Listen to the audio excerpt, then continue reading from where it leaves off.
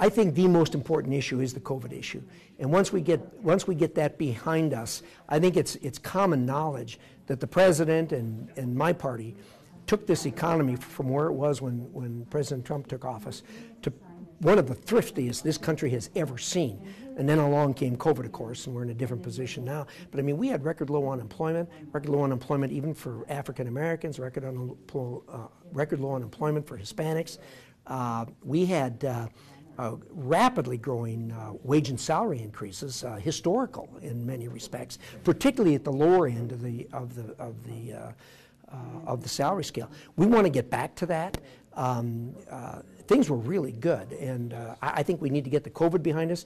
You heard what I said to the county commissioners. Unfortunately, I think it's going to take the vaccine to get us there, but I'm really optimistic about it, that getting done before the first of the year. And once that happens, we can start refocusing on getting back to where we were. We're doing pretty well in Idaho. We're down to 4% unemployment. I mean, there's a lot of states that would be very envious to get us to a 4% unemployment.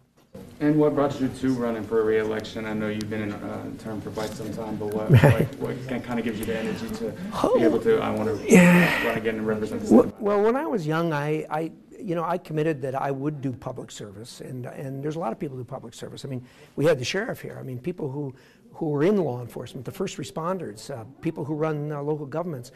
I think everybody would like to have some kind of input, and a lot of people do, and that's what motivated me to run in the first place.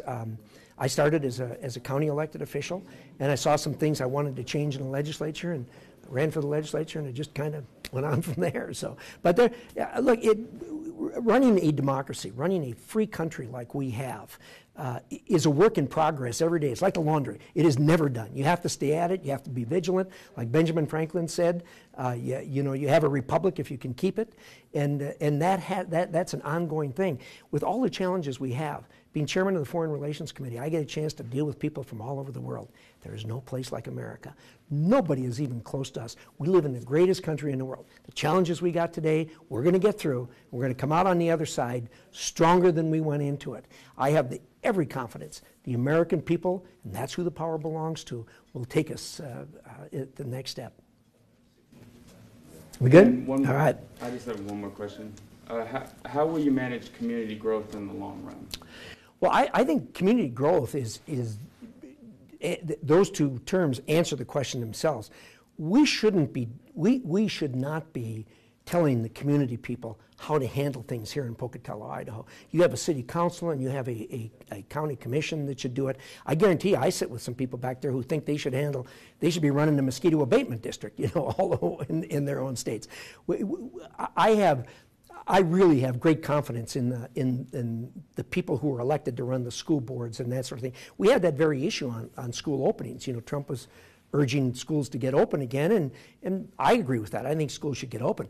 But I shouldn't be telling the school districts whether you should open or not. I mean, every school district in America is different, and that's why people elect a school board, is to run the school board themselves. Not, I mean, it's the best way to govern is the governance that's closest to the people.